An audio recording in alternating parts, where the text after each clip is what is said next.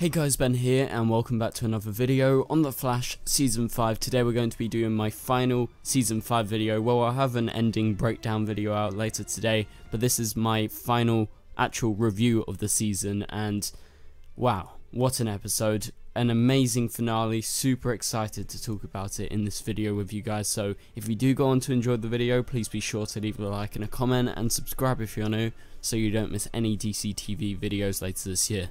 Okay, so just big announcement in this video, going to San Diego Comic-Con this year, super excited. Also I'll be at the Ultimates this week and also MCM London Comic-Con, but San Diego Comic-Con I'm going to be there with Paigey and Eric's Reloaded, super excited, get ready for that. Also I'm going to be doing some giveaways in regards to who helps me out, so please be sure to check into some live streams because I'm going to be doing giveaways for some San Diego Comic-Con exclusive Funko Pops and lots of other things. So please be sure to check into those live streams because I'm going to start doing them a bit more as we head towards then.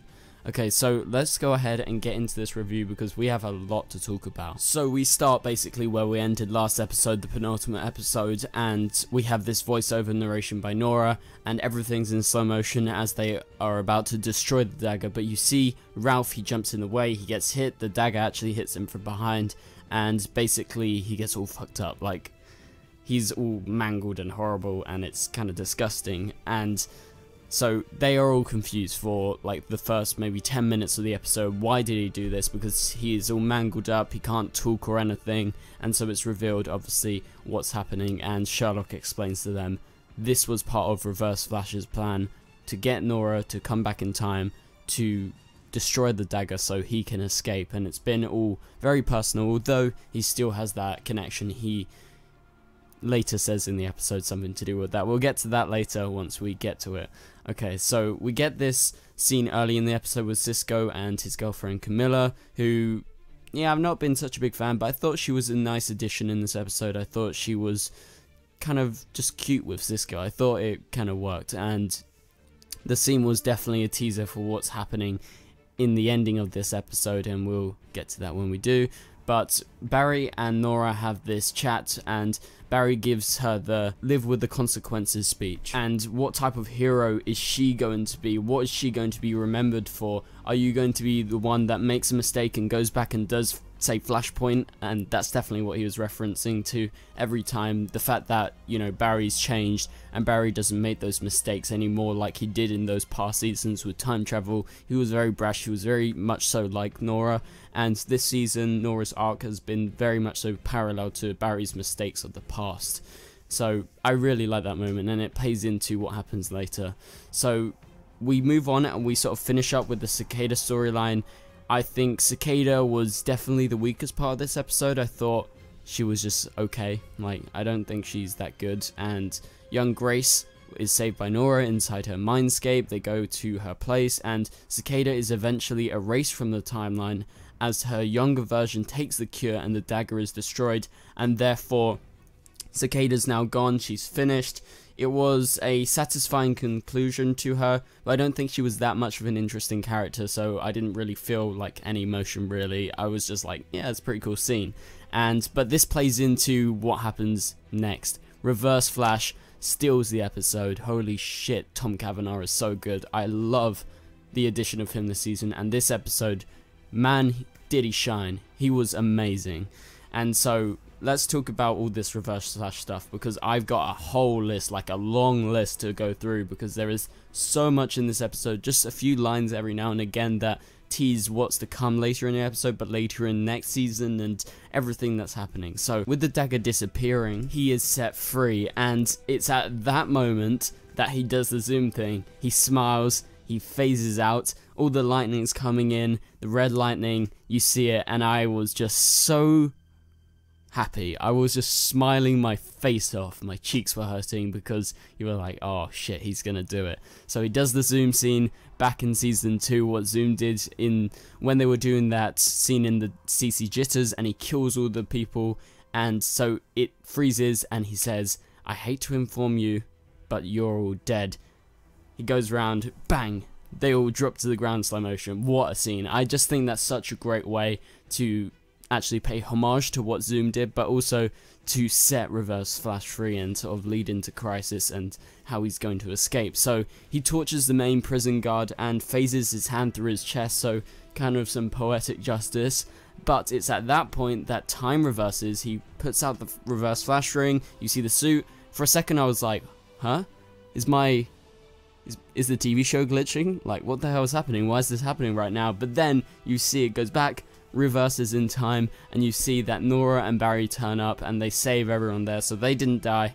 And it's when Nora and Barry confront Thorn and they say, we figured out everything. So this is the second time he's been stuck somewhere for 15 years. So we got the official confirmation he's been in this prison for 15 years. That's a long time. And it's very kind of obviously a wink and a nod to season 1 and how he went back to that night. Reverse Flash killed Barry's mum, then he's stuck for 15 years. He has to create the Flash so he can become Reverse Flash again, he can escape, go back to the future and so on. So it's a cyclical nature of the story of Reverse Flash, and so it's kind of fitting that he was there for 15 years and then he escapes with the help of actually an Allen family member. So that's very funny and very good, and I really liked how that ended, well, sort of started this sort of conflict in this episode between Reverse Flash and Team Flash. So he explains how Team Flash, mainly Barry and Nora, in the 100th episode when they went back in time, they saw Reverse Flash, they talked to him about how can you create this thing. I don't really remember what it was, but it was some sort of device to stop Cicada's dagger, and so he says, you helped me escape, and mentioning Cicada in the past, he knew that he had to get Nora's trust. At that moment, he was like, I am remembering her because Cicada is the one that got away, so therefore he could infer he didn't get away, so he's going to have that in his back pocket the whole time, and that's what he's been planning this for many years. And so, just like what he did with Barry, he took Nora's trust and he manipulated her, and it worked successfully. So, very similar to season 1.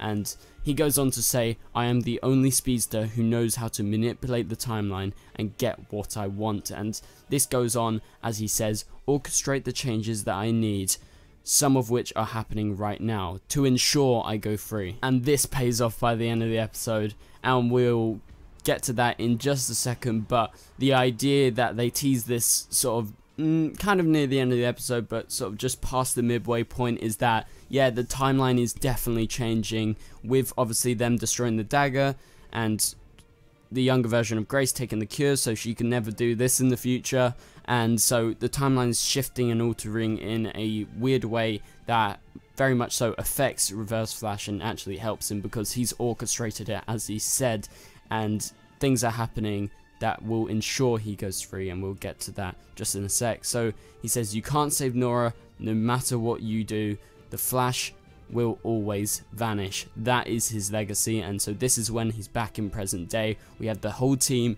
we have this amazing fight, and so he welcomes and sort of says hi to Team Flash, and it was just such a priceless moment. He goes, Ralph Dibny, welcome, you should be dead. That was such a great line, because if you remember back to season 1, Ralph was actually on the list of the people who was killed in the particle accelerator explosion, so you can infer the timelines changed, and this version of Ralph survived due to Flashpoint, I guess.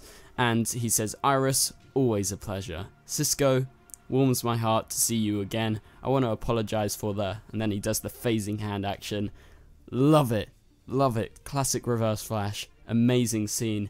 And so we follow on with this amazing fight, and they all combine their powers. Cisco is doing some amazing stuff, they're all working together, and then Barry and Nora chase through the portal and knock him out, and they basically all confront him. And it's at the point that Nora goes in for the kill. She's literally about to kill him. She very much so is turning into the Reverse Flash, that the new timeline sets in. With the dagger being destroyed, you created this new timeline, and he says, I'm sorry, little runner, for trading you in like this. And so the timeline is changing, so he definitely molded it in a way so he could escape for leverage. Therefore, you know what he did, he's manipulated it so that Nora will get erased, and that will be his insurance to escape. And he reveals how Barry and Nora can save Nora, and it's to run into the negative speed force and stay in there, and that's the way to escape the timeline changes. And then he says, or we lose her, and he says, yes, I've grown fond of her. And that was the moment where I was like, oh, that must sting for Barry, and I really felt that moment. And it's at that point that Barry and Nora run off to try and go into the negative speed force, and it's very, very important you realize Barry actually ran into the negative speed force. That's never happened before, so I think they may bring that back sometime soon. Thorne then says, see you in our next crisis, and I got chills. I was like, oh boy, you coming back for Crisis on Infinite Earths? I know what you're talking about. I love that. That was such a great line, maybe the best line of the episode for sure. And so Reverse Flash smiles and he runs away.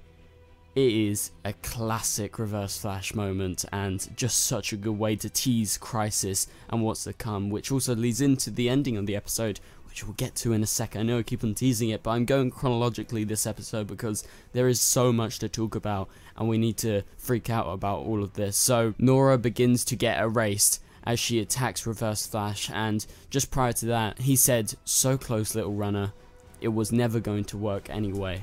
So you can infer from that that he's known this whole time that saving Barry, saving her dad, was destiny essentially. So they run into the negative speed force. She can't do it. She doesn't want to live and be like Thorne, being engulfed by the negative speed force in the comics.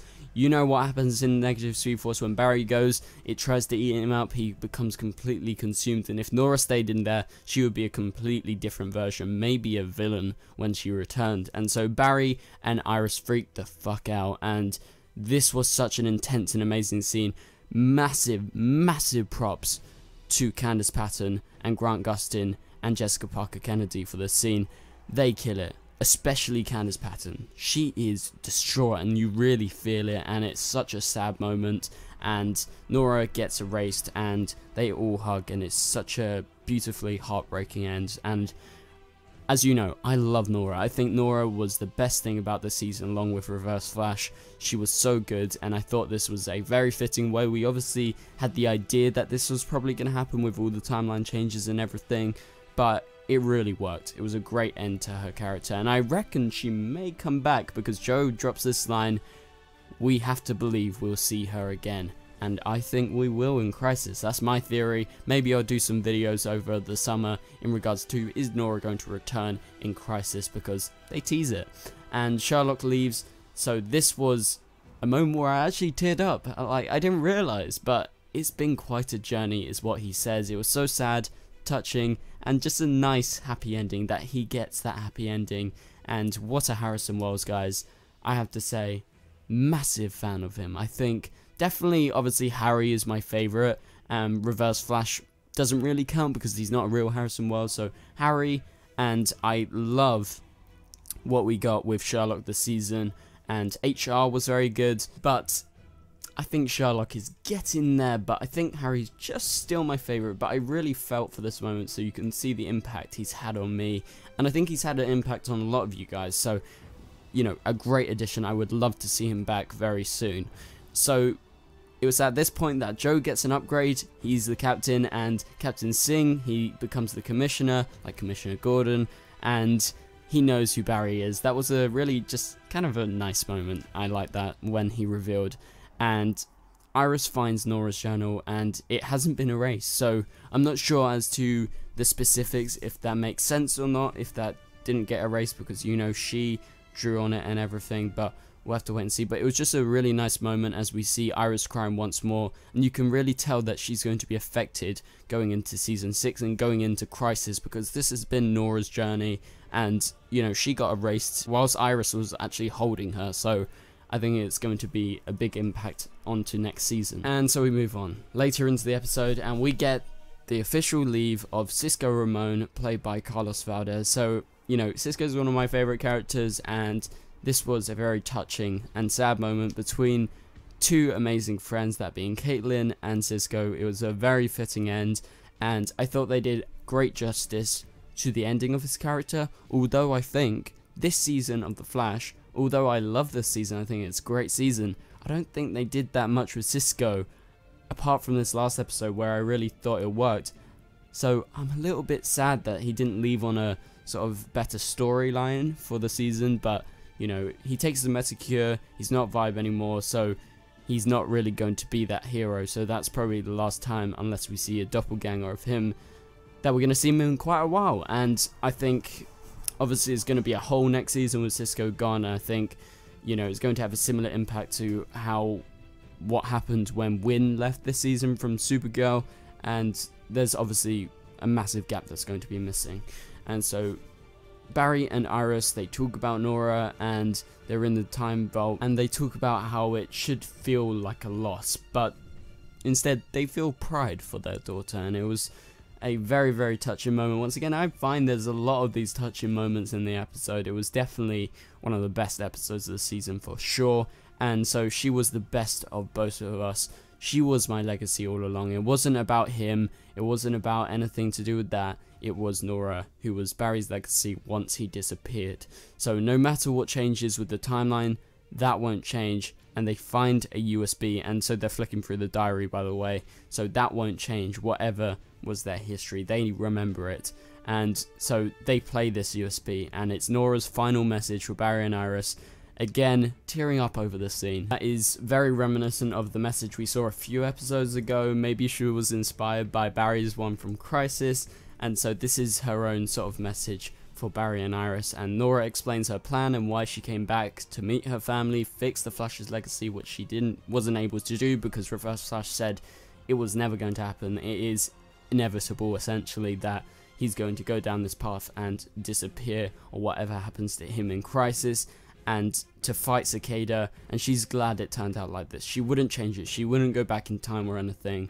So I thought it was a very touching sort of end to Nora's character, and I reckon we might see her next season. I think they definitely set it up, and over the voice overlay we get a montage of the new chapters of these characters' lives. So we see Cisco with Camilla, there's the flowers falling, you know, the spring flowers, the blossom. It's a very nice sort of end for Cisco. I really kind of like that scene, just a little segment. And we see Captain Joe West as the captain, and Sherlock on his Earth CC jitters. The door opens by no one's holding the handle or anything. We can infer this is obviously Renee, his new girlfriend, so he gets his happy ending. And then Killer Frost gets a new suit, which is super awesome. And Ralph sees the pseudonym of Sue Dibney from the comics. She's a massive thing. She's his love interest, and they're obviously going to set that up next season. So Killer Frost is going to get a new suit. I think that's very interesting. I think she definitely deserves a new suit. Her season 3 suit is the best. Like, why don't they go back to that? I think that's the best suit. So I don't know, but Barry needs a new suit, that's for sure. That's the one thing about the season. Not a very good suit. You need the chin strap, and you need to figure out the suit so it's not like a helmet.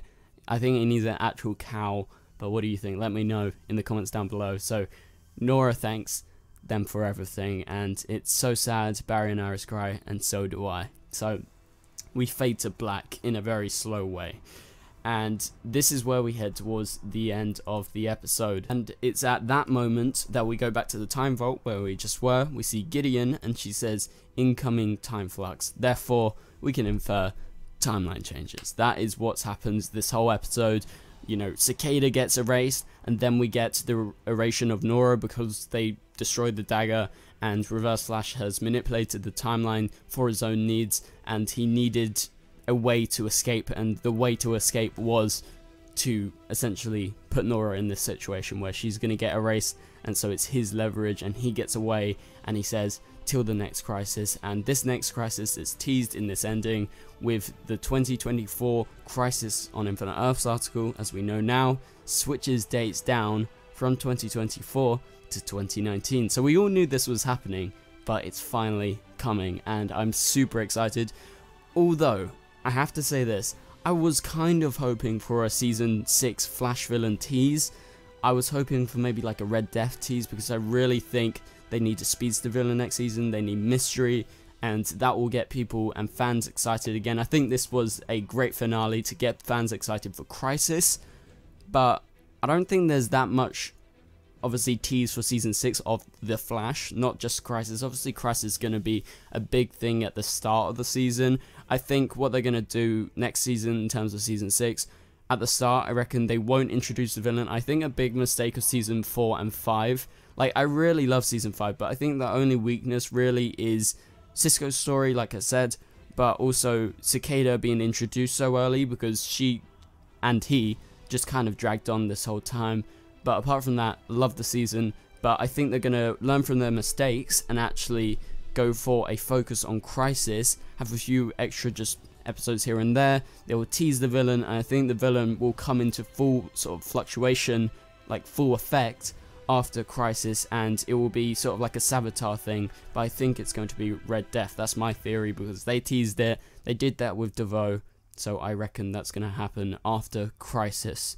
So I'm super excited for Comic-Con. I'm going to be there when they release the trailer. I cannot wait, so let me know in the comments down below, are you a fan of this episode? How did you like that ending? Are you super excited for Crisis on Infinite Earths? I know I am, and so please be sure to subscribe, turn on notifications so you don't miss any videos over the summer. I'm going to be releasing an ending breakdown video later today, talking about this ending and what it could mean going forward, so it will be in more depth. So thank you guys so much for watching, and I'll see you guys later. Goodbye.